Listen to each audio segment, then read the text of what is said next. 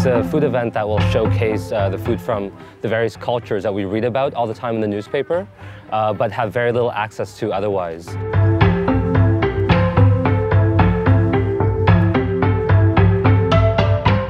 I'm Ali Reza, coming from Tehran, living here but since 25 years now already.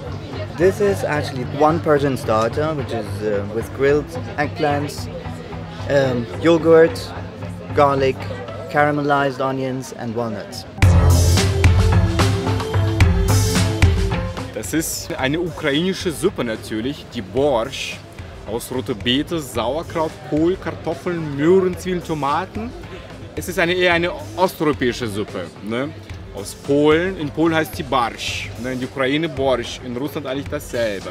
Wir sind gleich und das ist die Borscht auch. The Sudanese stand, we're serving Manioc pommes frites with a tomato salad. It's got a peanut dressing. Mujaddara. Mujaddara heißt es auch.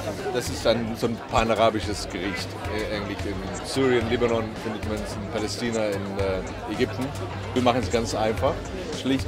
Entweder mit Joghurt Natur oder mit Joghurt und dann Joghurtsalat oder einfach Tomaten, aber geschnittene Tomaten. We're having here Sabich, which is common Israeli food. More like for the street or for home for Shabbat morning. All the leftovers are putting in together in a pita bread in the morning after.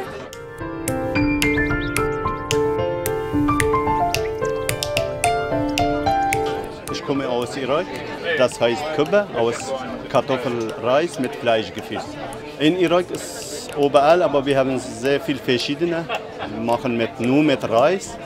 Manche mit Hirse und mit Kartoffelreis, und manche ein bisschen größere, flache, manche machen mit Runde. Es sind viele verschiedene Sorten. Das ist schön auf jeden Fall, dass kann man etwas anbieten in seine Heimat. Das ist sehr schön und die Leute sind sehr zufrieden mit dem Essen und ich bin sehr zufrieden. The people serving the food that made the food talk about the recipes, what's important, why it's important for them.